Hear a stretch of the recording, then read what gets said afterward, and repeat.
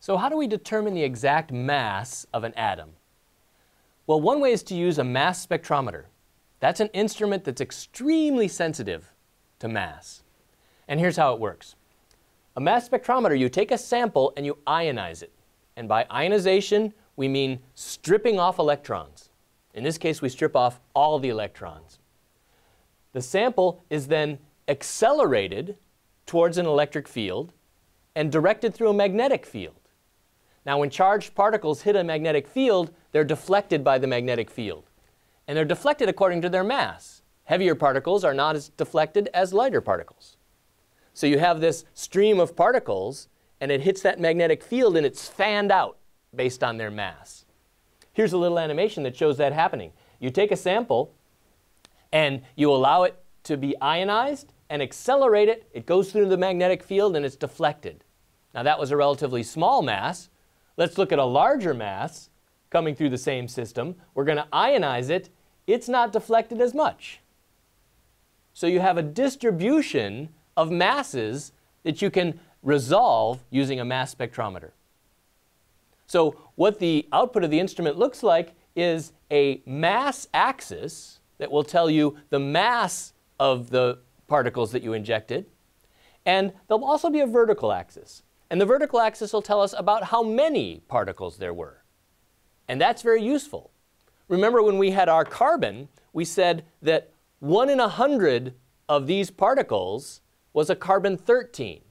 The other 99 were carbon-12. That's a difference of 1 mass unit. And you'd have a ratio of 100 to 1 of their peak heights, because you'd have 100 carbon-12s for every 1 carbon-13 entering your mass spectrometer. So let's look at a few masses. We have, for instance, what would show up at mass 1? Well, the only thing that has mass 1, a single proton mass, would be hydrogen, the hydrogen isotope with no neutrons in the nucleus, a single proton.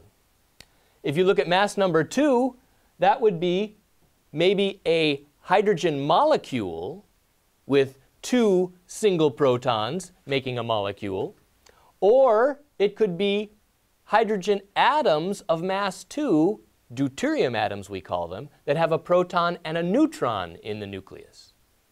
So you can tell by the mass spectrometer, you can get the mass, but remember, mass does not determine the identity of the element. Certainly a clue, but it does not determine the identity. We need to know the number of protons in the nucleus to get the identity of an element. So, mass 3, that could be tritium, or it could be a molecule of deuterium and hydrogen hooked together to form a hydrogen molecule. And you can go through, think about several different things. Here at mass 12, we'd maybe expect that to be carbon-12. And at mass 13, carbon-13, if we injected some carbon into our mass spectrometer. And you can go on down the line. Here's oxygen-16. At mass 18, you could have a water molecule with oxygen-16 and 2 protons, 2 hydrogen atoms.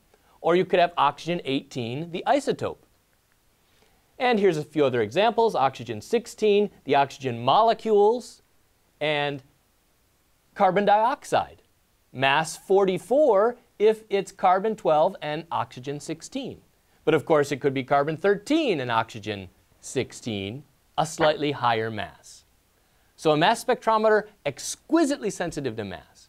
It's so sensitive to mass that you can determine, by using a mass spectrometer, mass lost during chemical reactions and the energy output that's due to relativistic mass loss. The E = mc² mass loss can be determined by modern mass spectrometers. That's how accurate they are. Incredibly tiny mass losses can be determined by this method. It's a beautiful instrument, and it's very, very, very powerful for measuring atomic masses.